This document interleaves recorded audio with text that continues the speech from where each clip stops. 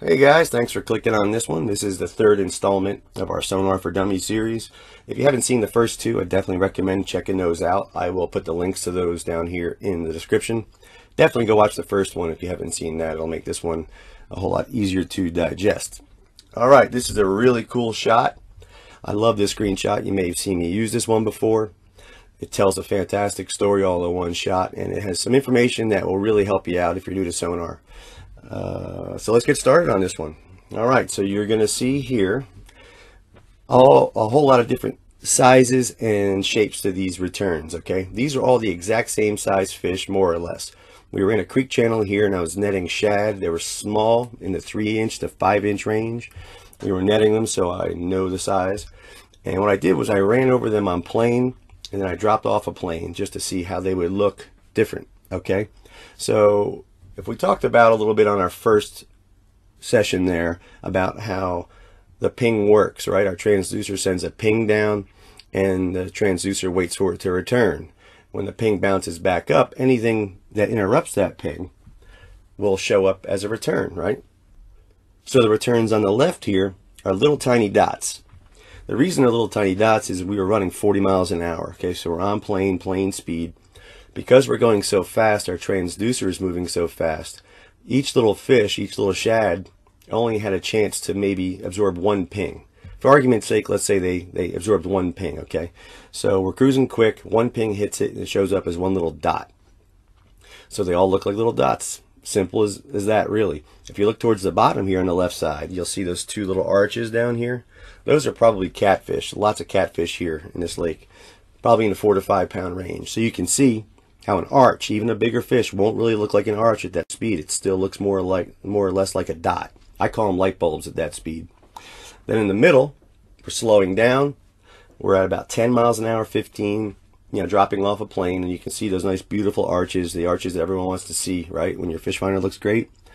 And then to the right, we are at a crawl. We're down to 0.8 of a mile an hour, so our returns look nice and long, okay? They look wormy, right? So let's back over here to the left again, to the left dotted line. You're going to see the transition where we go from those little dots to little tiny arches, then the medium-sized arches moving to the right, and then finally our worms all the way to the right. Okay, and that transition where it goes from dots to arches, we're dropping off a plane, we're going from 40 miles an hour down to 15 to eventually 10, and the arch looks that way in the middle there because we're cruising at about 10 miles an hour. Although the transducer is moving fast, it's not moving lightning fast. So because it's slower, each fish can absorb a little more energy from the transducer, so it's getting hit with more pings. So the pings move up the fish, up the air bladder, and down the other side of the air bladder as the transducer moves over those shad. So we'll have to picture the shad are standing still, our transducer is moving over them, the pings are going up and down the air bladder and gives us a nice arch, going about 10 miles an hour. So for argument's sake, if the left returns we're absorbing one ping, let's say in the middle there we're absorbing maybe 20 pings. Okay, moving to the right, again this is all for argument's sake. To the right of the furthest right dotted line, you'll see how they look like worms now. They're very flattened out. They're flattened out because they're sitting under the transducer longer. So if the returns all the way to the left are absorbing one ping, for argument's sake, the ones on the right may be absorbing 100. So those returns are just sitting under the transducer longer because we're crawling. We're moving our transducer so much slower that we're hitting each fish with more and more pings. So the history, as the history scrolls from right to left, it shows every ping, right? So if it was pinged 100 times, it's going to look like a long worm. So that's very important to keep that in mind all the time, really. If you're running on plane, if you're anchored, if you're drifting, if you're on trolling speed, how each return can look different. If you're trolling, the arches you're going to see are going to be more like the arches we're looking at in the middle. Okay, anywhere from that, 5 to 10 miles an hour.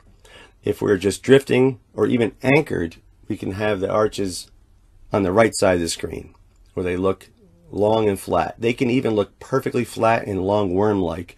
I've had them go all the way across the screen, just one arch, one long worm all the way across the screen, just because that fish is sitting under the transducer and absorbing ping after ping after ping. So the history makes it look like it's like a long, water serpent, right? Like Nessie or something.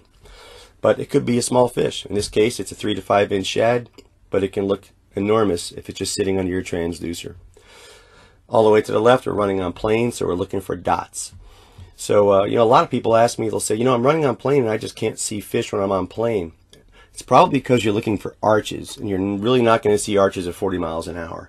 Like I said, even down here where those 2 catfish are, they're not arches.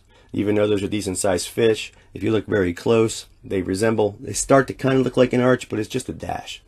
So chances are you are marking fish, you're just looking for the arch instead of just a little dot or dash, or what I call a light bulb. So this is a great tool to put in your arsenal, understanding your sonar. I hope this one helped you guys out. Please shoot a like on this one and subscribe if you haven't. Putting a like on these videos really does help me out, and I appreciate if you take a second to do that. It lets me know that you guys want more of these. Please stay safe on the water and leave a few for me. Love you, mean it.